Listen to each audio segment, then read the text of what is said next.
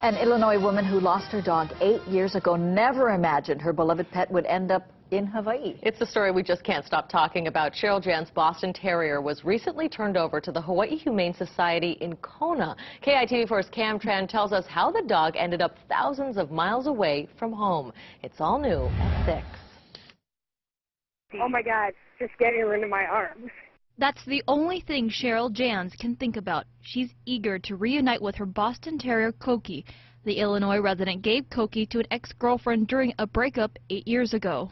I figured, she was going to live her life where she was, and that was that, and I'd never see her again. Jans is a big animal lover. She lost touch with her ex and didn't know she had moved to Hawaii, but she kept one lifeline open to Koki.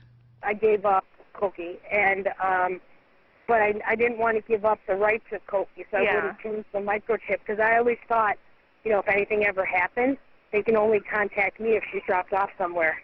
And that's exactly what happened. About a week ago, Jan's ex-girlfriend's mother turned Koki over to the Hawaii Island Humane Society in Kona. The Humane Society was able to track down Jan in northern Illinois.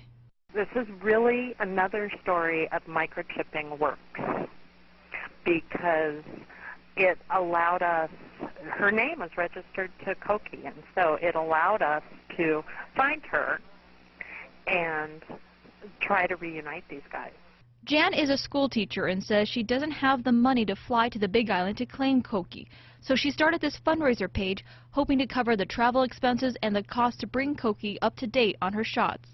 I found a good Samaritan via the internet who was actually taking care of Koki until I could get her back to the mainland. Until she finds the funds, Jan dreams about the happy reunion and how she'll catch up on the 8 years of lost time. Being reunited with the cat Rummy that she knew when she was a baby, he's now 15, and they were like super tight. That relationship, they'll be together again, and it makes me so happy.